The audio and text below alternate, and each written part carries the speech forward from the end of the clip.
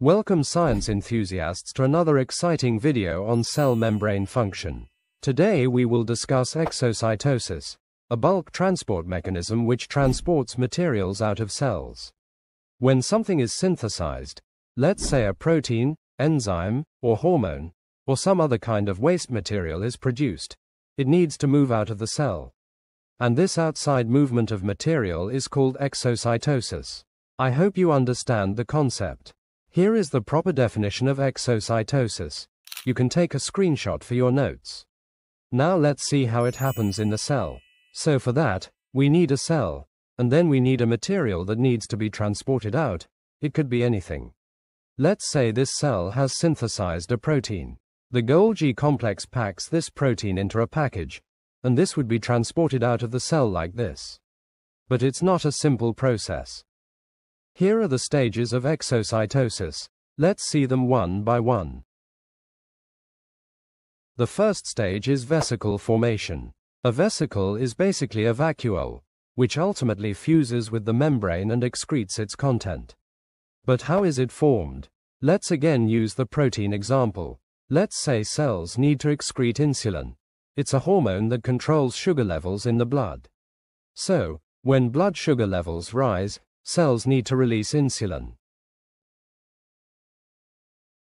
Insulin is synthesized through the process of transcription and translation.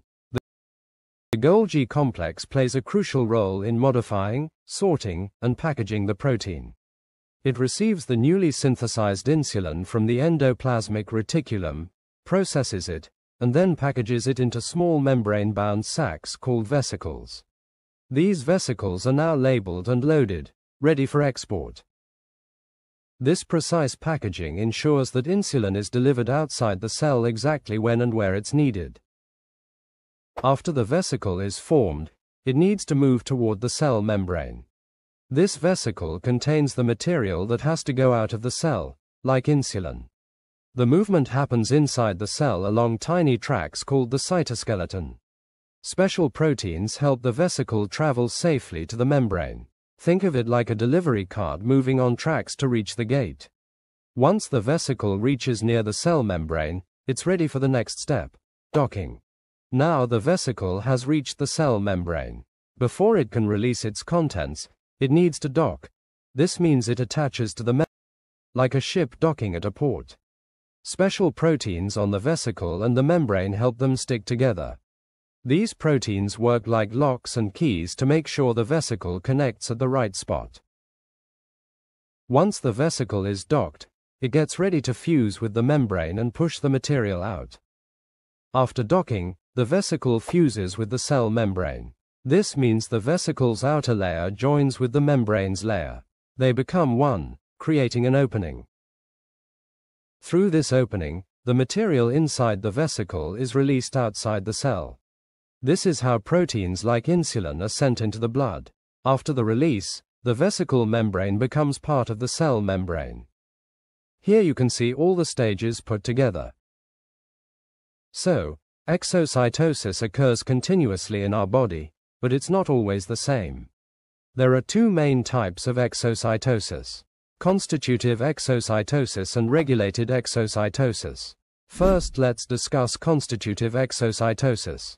It is a continuous process where materials are secreted out of the cell without any external signal. It happens by default in all cells to maintain normal functions. It occurs in all eukaryotic cells, especially in cells that are constantly renewing their membrane or releasing proteins regularly, like fibroblasts and epithelial cells.